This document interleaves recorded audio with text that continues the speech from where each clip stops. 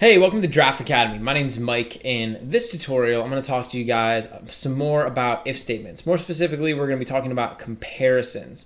So inside of an if statement, we can actually compare two values, and depending on the result of the comparison, we can do different things. This is going to be kind of cool. And essentially, what I want to do in this tutorial is I want to build a method.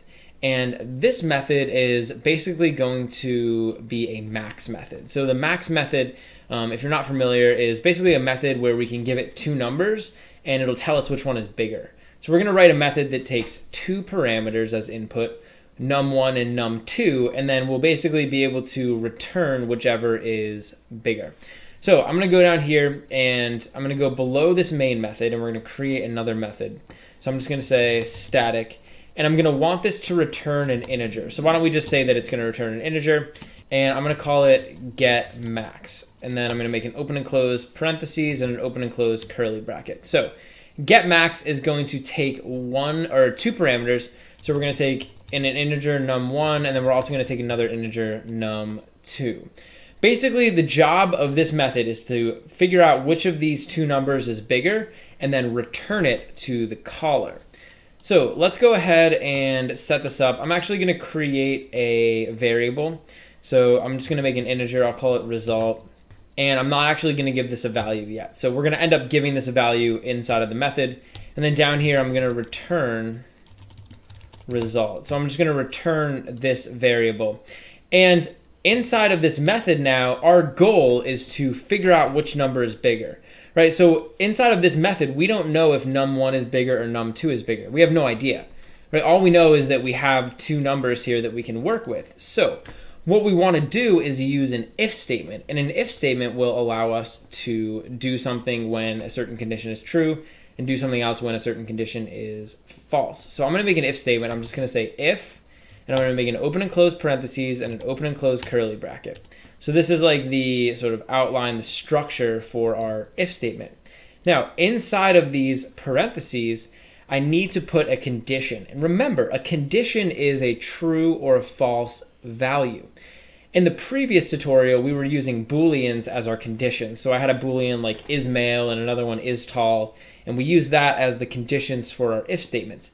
But here's the thing, we don't necessarily have any Booleans to work with, right? All we can work with here are these two integers. So what I can do is I can actually use something called a comparison. So I can compare the two numbers. So I could actually say like if num1 is greater than num2. And essentially what I'm doing here is I'm comparing the two values. But remember, inside of these parentheses, we need a condition. We need a true or a false value. But actually, the cool thing is that when we do this comparison, this is going to resolve down to a true or a false value. Right? So num1 is either going to be greater than num2 or it's not. There's only two possible scenarios with this comparison. Right? Either it's true and num1 is greater than num2, or it's false and num2 is greater than or equal to num1. Right? So really, this gets resolved down to a true or a false value anyway. So these comparisons can be super useful inside of our parentheses.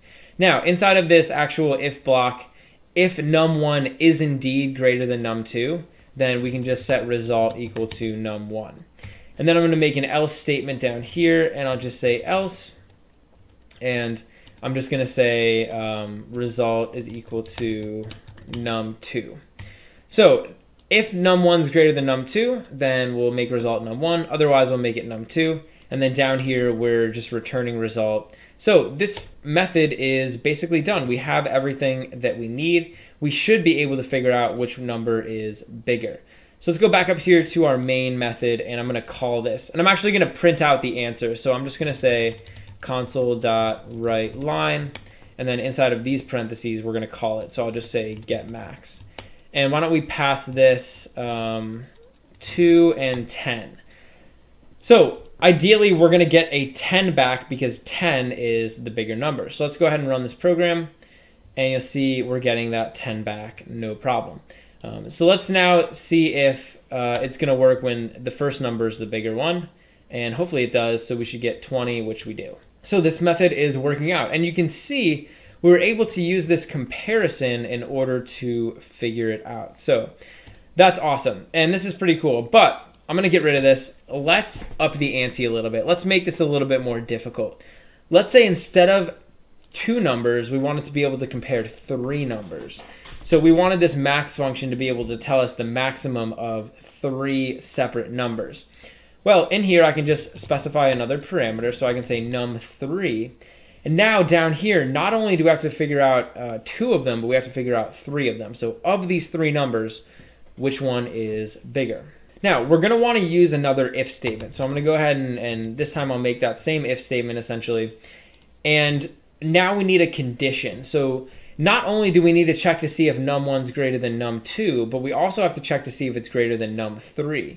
So I'm going to say if num1 is greater than or equal to num2, and so I'm using this and operator, num1 is greater than or equal to num3, then down here we can set result equal to num1. Because if num1 is bigger than num2 and it's also bigger than num3, then we know it's the biggest one, right? So we can just go ahead and return that. But let's say that this isn't the case. I want to do another one, so I'm going to say else if, and we'll make another condition down here. So I'm basically just going to say else if num2 is greater than or equal to num1, and num2 is greater than or equal to num3.